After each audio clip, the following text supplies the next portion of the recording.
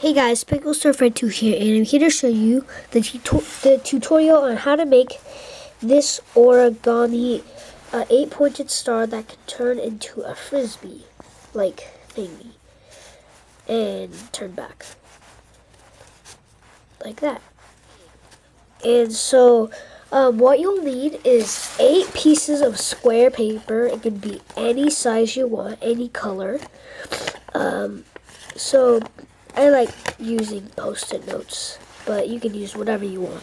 Okay, so I'm going to show you how to make one of the pieces, because you'll need to be making 8 of these. So let's get started. So first of all, you need to fold this in half like that. Then you need to fold it back out.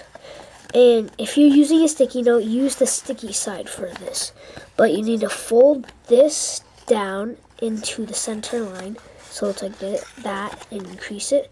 Do the same for the other side, like that. And then you should have this. Then you can just fold it back up, like that. And then flip this over, and then you just have to take this, push it down, so these lines are the same. Then crease it, open it back up, and using this, just take it, sort of just push it down like that, and then just crease it like that. And so you'll need to make 8 of those pieces, or 7 more, so you have 8 total. This is how you connect the pieces. You take 2 of them, take one like this, and then one like this. Connect them, just put them together like this, so it's like even. And then you take what's left over and just put it in that slot, like that.